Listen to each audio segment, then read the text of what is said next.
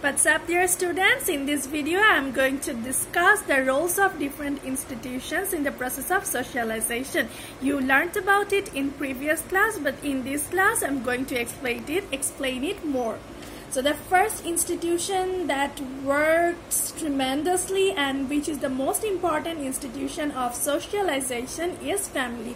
All of we know that, right? Because a child is born in a family, so family's role is most important in a child's socialization, because most of the time in its childhood is spent in the family, and that is why the family's bad aspect, good aspects all influence a child. That is why, you know, the social morality, the civic knowledge, the sense of language, attitude, different kind of habits, all are actually formed in the family. And we know that different kind of qualities are learned from the family. For example, whenever you are living in a family, you learn to help other. You will have a feeling for your other family members, right? You have a sense of tolerance. That means sometimes someone is doing something in your family, maybe you don't like it, but still you will have that respect. So thus cooperation, fellow feeling, tolerance, sense of respect, all of these are learned from the family. Not only that, you learn to sacrifice things. For example, like 2 pieces of fishes are there in your family, but your sister, your younger sister, loves to have both.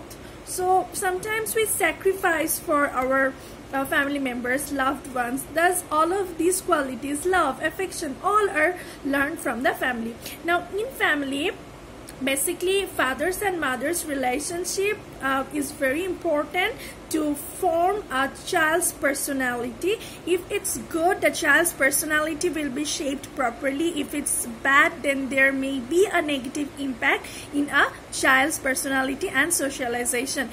Between father and mother, definitely mother is the closest person of the children, and mother's attitude, mother's sense of morality, responsibility, everything is actually influence a child. And you know, whenever you will be senior, whenever you will have child, you will notice that so many qualities of your mother, or so many things that you learned from your mother will be exercised by you. For example, you will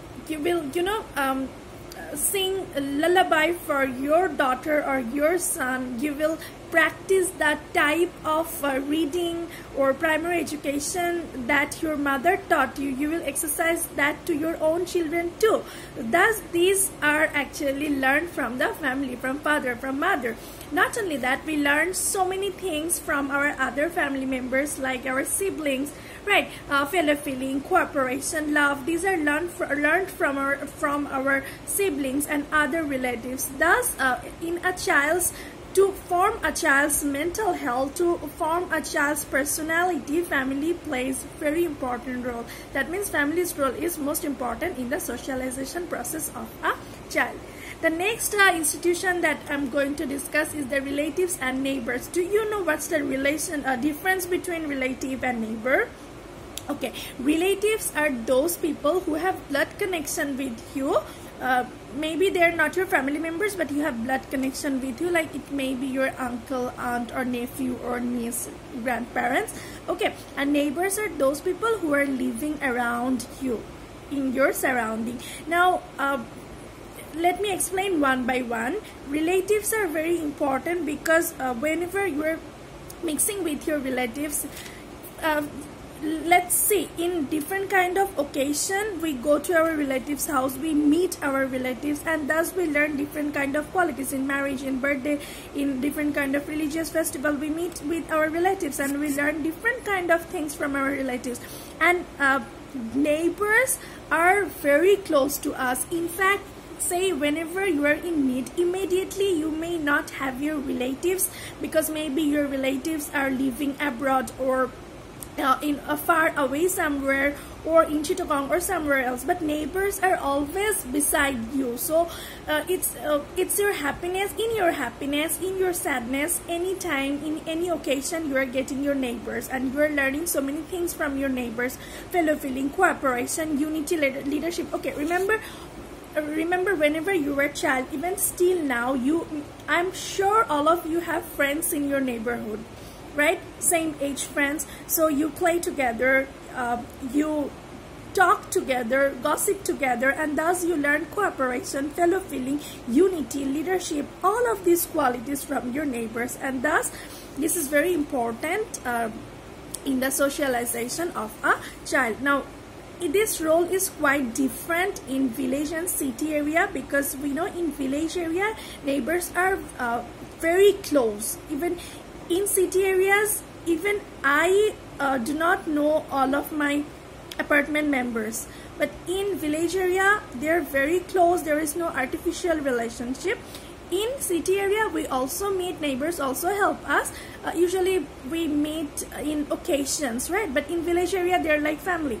So thus a child learns so many qualities from its neighbors and relatives, and they play important role in the socialization of a child. The next institution that play role in the socialization of the children is school. Okay, let me add another part with it, which is the schoolmates.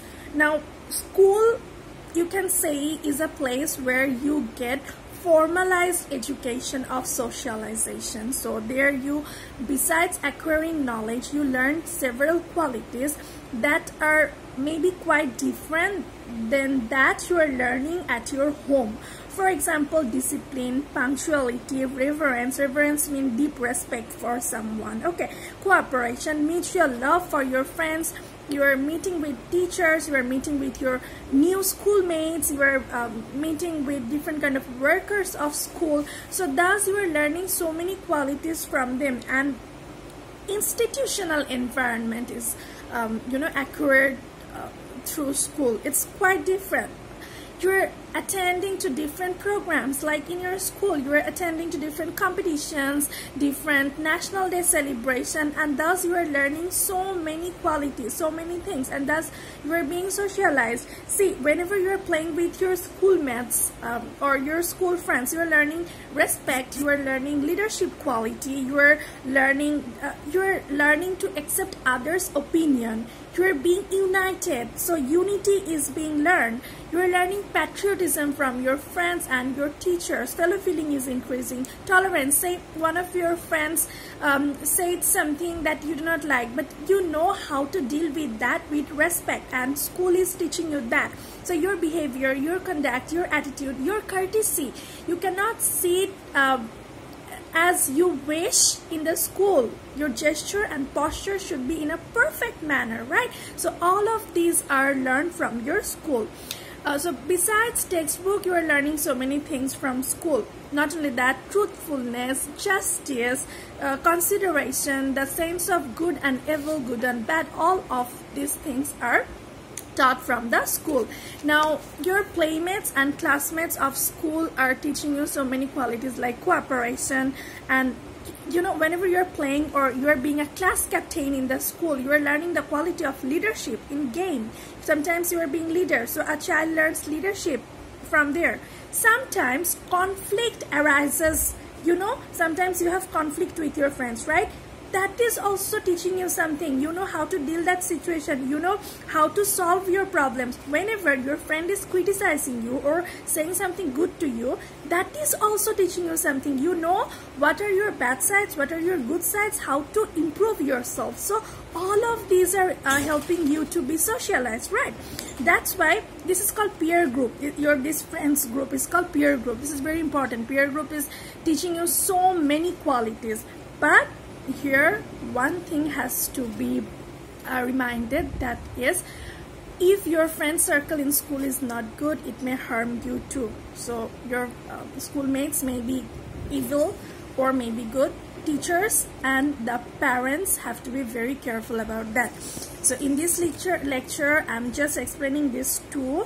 That I will make 2 more lectures for this. Wait for that, I'm posting it very soon. So that's all for this video. Thank you very much. Take care.